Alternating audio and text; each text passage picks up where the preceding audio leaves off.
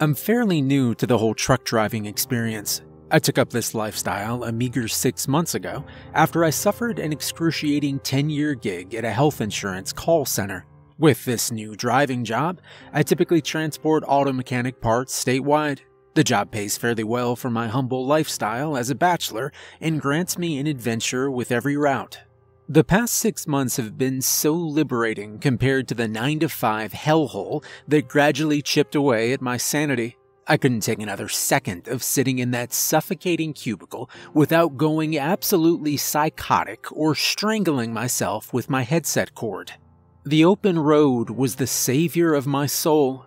I spent every day traveling somewhere new, in my own truck, and blasting my own music. Long gone were the constant hums of countless telephones ringing and the mundane chatter of soulless office consultants. I've been able to explore the nooks of my state, and I've met some interesting characters during these travels. Despite the liberation that truck driving delivers, after this latest journey, I'm ready to hang my hat and leave this industry altogether. You see, this last route took me along a desolate old dirt road, out in the boony outskirts of Amarillo, Texas. The delivery started as any other. I was to transport custom automotive parts to a receiving facility in the heart of Amarillo. With my departure beginning in Fort Worth, I had quite an extensive drive ahead through the monotonous plains of Texas. The drive was unremarkable and lengthy. I drove through numerous boony towns that consisted of rusted buildings and dilapidated streets. The interstate highway offered no saving grace from the dull drive. Vast brown plains extended on either side of my truck, while mesquite trees folded over themselves, starved for a drop of water.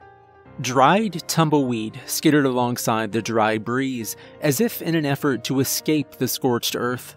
The pattern of monotony persisted until I reached about 70 miles outside of my destination. Twinkling stars danced along the night sky's horizon as the brights of my headlights illuminated the vacant two-way road ahead. It had been over an hour since a vehicle had sped past my truck at the mile marker labeled 140. Not a living soul besides myself inhabited the road. I was alone. At my sides, looming shadows of tangled foliage erupted from the pitch-black plains. Their dead branches curled up like wretched claws, reaching for the glimmering stars in the inky sky. The empty road ahead, coupled with the silence in my cab, caused a creeping eeriness down into the roots of my soul. I knew just the cure for this dilemma. I began to quickly fumble with a radio dial, seeking to cure the unease of the piercing silence and to liven the damper atmosphere. I was met with droning static with each radio station I dialed through. I furrowed my brow, as I knew the lack of radio signal should have been impossible with my proximity to the city. I sped past the mile 66 marker while quizzically pondering the cause of the radio's inability to receive signal. I alternated from peering at the radio and back to the desolate road when a flicker of light caught my eye in the side mirrors of my truck. The pinprick of a single headlight shone through the immense darkness behind me. Finally, I thought, a motorcyclist embarking on a late-night cruise will relieve my perturbed spirit. I sighed a breath of relief as the loneliness began to dissipate from my racing mind. I turned off the radio and refocused my attention to the long stretch of road ahead. I peeked back at my side mirrors to check on my lone companion. My breath caught in my dry throat. What was once a pinprick of light evolved into a bright orb of luminosity in the matter of seconds. How did this traveler manage to close so much distance in a matter of moments? Their figure was still obscured by a cloak of darkness, but their headlight was rapidly intensifying as they sped forward. I slowed my speed to allow the traveler to bypass my truck. I glanced back to the left side mirror to discover the motorcyclist was now maintaining a healthy distance behind my truck. My heart stopped as, upon closer inspection, all of my previous presumptions of this person were immediately rendered false. This was no motorcyclist at all. In fact, it was a bicyclist. How in the hell did this pedaled means of locomotion move so damn fast? Perplexed, my eyes squinted to further study this phenomenon. Almost immediately, my situation went from quite odd to absolutely terrifying. The figure was entirely naked.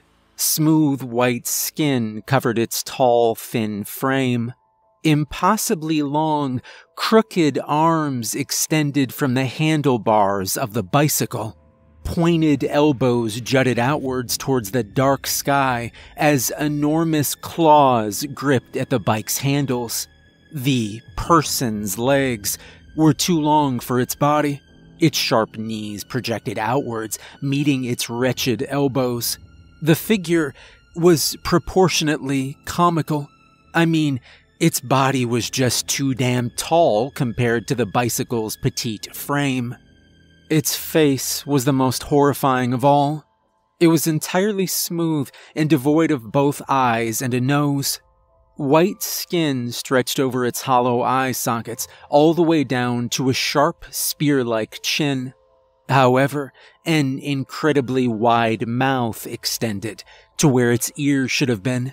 Rows of jagged teeth, similar to a shark's, decorated in an impossibly broad smile.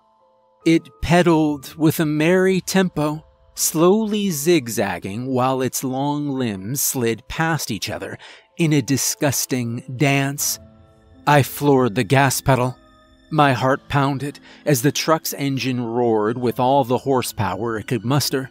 I could see the bike's headlight fade into a minuscule ball of light as the distance between us speedily increased. I exhaled the trapped air from my lungs as the figure disappeared from view. An anxious sweat slithered down the goosebumps on my neck as my heart strained to regain a regular rhythm. What the hell was that thing? My mind anxiously pondered. My truck regained a much more legal speed as the adrenaline began its decline from my body. My eyes captured another mile marker along the side of the barren road. Mile 66. Hell no. No, no, no. That mile marker should be long gone. I know that I passed it long before that creature made its appearance. I had no choice but to press forward. What other option did I have? My tight grip on the steering wheel caused my knuckles to turn bone white. I made another glance at my mirrors. My gaze was met with an empty road behind me. I tried to regulate my breathing as my eyes shifted to the shadowy plains on my left. What I witnessed almost caused me to swerve off the road. That forsaken creature was pedaling right beside my truck. Its smile was so damn wide that the top half of its head caved towards its backside. Its razor-sharp teeth embellished a gaping black hole that was its mouth. I hit the gas pedal in hopes to escape my tormentor once again, except this time, it kept up to speed. Its long, spindly limbs appeared as if they were in overdrive, scissoring up and down with intense extortion. Its head tilted up to the sky, as if laughing at my pathetic efforts to escape. Up, down, up, down, up and down went its honed legs as it maintained speed with the acceleration of my truck. My breathing intensified, and my heart thudded with what was only raw fear. I quickly shifted my eyes to the right side of the road. Mile marker 66 reappeared once more. I released a guttural wail. As if in mockery, the entity began to cheerily zigzag its bicycle in delight of my panic. Its frenzied pedaling persisted as I tried to escape. "What the hell do you want from me? Leave me the hell alone!" I screamed at the top of my lungs while hot tears streamed down my quivering face. The creature shook its white head to the sky, letting out a silent laugh of pleasure. Suddenly, it slowed its speed to a lazy stride, as if taking a casual ride out of leisure. I accelerated once more, and the figure faded from view. I cried. I cried like a babe cries for its mother. Why was this happening to me? Why was I the victim of such torment? What was that thing? Now, I'm not much of a believer of the paranormal, but I'm definitely reconsidering my worldview once I reach Amarillo. I slowed as another mile marker made its way into view. Mile 66. My heart dropped as I continued the only direction I could go. Onward. This continued for several minutes as I sped forward. As my truck crept over a low hill, my despise awaited on the other side. The creature was casually bicycling forward, now in front of me. How it had managed to bypass my truck without my notice was beyond me. I'd thrown out all logic and reason many miles ago. The creature slowly spun its head to look at me. Its body was still facing forward. Its mouth stretched into that terribly insane smile. Suddenly, it bellowed the screech of a banshee. My blood ran as cold as ice. However, I quickly devised a plan. If my fate was to suffer in this purgatory, I didn't want my tormentor to exist in this hell alongside me. I pounded the gas pedal with all my strength and raced forward. This only made the creature's smile wider. My heart pounded so hard I thought it would burst in a bloody heap from my chest. Closer. Closer. Ahead was another marker. Mile 49. Closer. Oh my God, please work. My truck collided with the assailant. Its thin, wiry body entangled upon itself as it hit my windshield. A collision of thuds could be heard atop my cab. I screeched to a halt. I put my truck in park and exited. The creature's bicycle lay in front of my truck. Its wheels were bent over themselves like a dying roach curling in death's wake. I slowly paced towards the back of my truck and peered behind the cargo bed.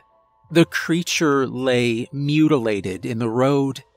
It was a broken mess of limbs, cracked in all unnatural directions.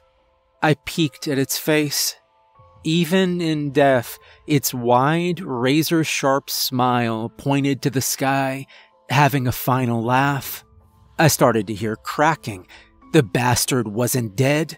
Its limbs began to fumble for stability. It snapped its neck, and its horrifying grin met my eyes. I wasted no time. I sprinted back to my truck and floored the gas. In my mirror, the creature began to crawl upside down on all broken limbs. It scrambled like a black widow, ready to capture its prey. It gave one last piercing screech from its terrible mouth as I left that creature in the dust. I drove for what felt like hours. The road lay vacant as the black plains began to be sprinkled with scattered house lights.